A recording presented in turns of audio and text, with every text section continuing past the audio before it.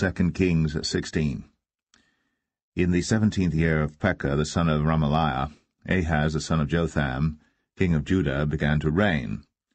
20 years old was Ahaz when he began to reign, and reigned 16 years in Jerusalem, and did not that which was right in the sight of the Lord his God, like David his father. But he walked in the way of the kings of Israel, yea, and made his son to pass through the fire according to the abominations of the heathen, whom the Lord cast out from before the children of Israel. And he sacrificed and burnt incense in the high places, and on the hills, and under every green tree. Then Rezin, king of Syria, and Pekah, son of Remaliah, king of Israel, came up to Jerusalem to war. And they besieged Ahaz, but could not overcome him. At that time Rezin, king of Syria, recovered Elath to Syria, and drave the Jews from Elath. And the Syrians came to Elath, and dwelt there unto this day.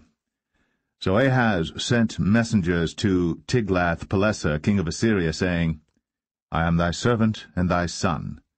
Come up and save me out of the hand of the king of Syria, and out of the hand of the king of Israel, which rise up against me. And Ahaz took the silver and gold that was found in the house of the Lord, and in the treasures of the king's house, and sent it for a present to the king of Assyria. And the king of Assyria hearkened unto him, for the king of Assyria went up against Damascus, and took it, and carried the people of it captive to Kir, and slew Rezin.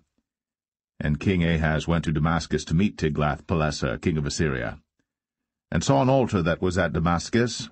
And King Ahaz sent to Urijah the priest the fashion of the altar, and the pattern of it, according to all the workmanship thereof. And Urijah the priest built an altar according to all that King Ahaz had sent from Damascus. So Urijah the priest made it, against King Ahaz came from Damascus. And when the king was come from Damascus, the king saw the altar, and the king approached to the altar, and offered thereon. And he burnt his burnt offering and his meat offering, and poured his drink offering, and sprinkled the blood of his peace offerings upon the altar.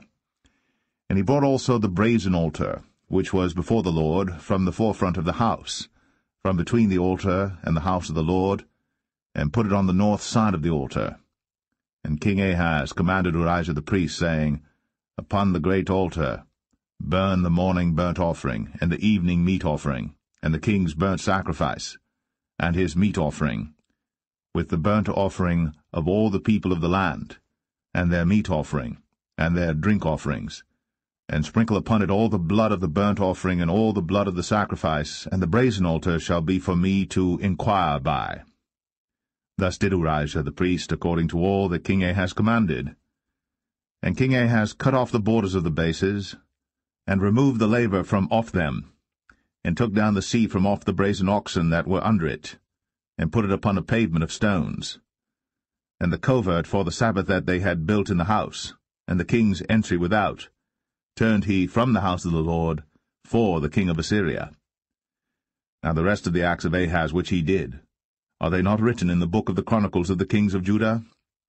And Ahaz slept with his fathers, and was buried with his fathers in the city of David, and Hezekiah his son reigned in his stead.